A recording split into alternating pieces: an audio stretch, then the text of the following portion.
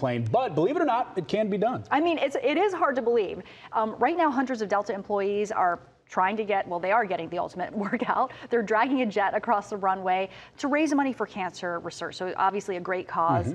Atlanta News First reporter Madeline Montgomery gives us a look at what really does seem to be impossible. Talk about a leg workout. These Delta employees literally pulling their weight in the fight against cancer. A workout unlike any other. I've got my gloves. You have to have your anchor. And they do the heavy pull at the end, and the rest of us just pull with all our might. Delta employees' jobs are usually to put these planes in the sky, but today they are staying grounded for a cause. I love the energy. I love the enthusiasm.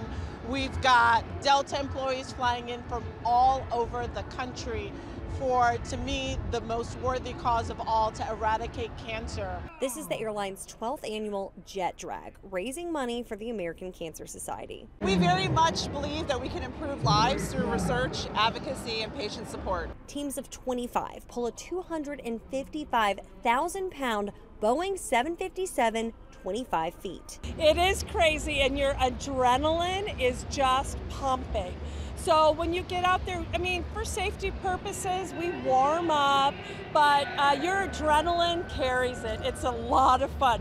While it's a lot harder than a squat or a leg press, thousands of Delta employees fly in from all over the country to be a part of this day. People come for the energy, but more than anything, they come to raise money and raise awareness. Cancer really does touch everyone. I am a two-time cancer survivor, and everyone here has a special story, whether it's themselves, whether it's a loved one, a friend. Over their 20-year partnership with the American Cancer Society, Delta has raised over $16 million.